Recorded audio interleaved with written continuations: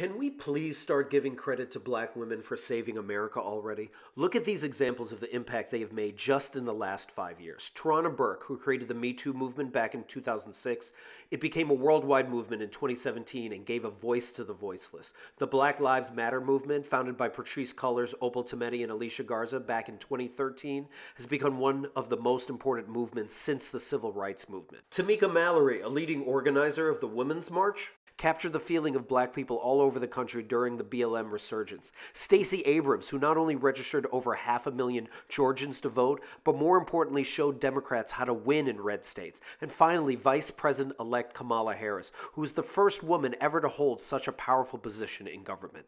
91% of black women voted for the Biden-Harris ticket. Even though America has ignored the needs of black women for far too long, black women continue to fight for what America could be, and they should be honored for that.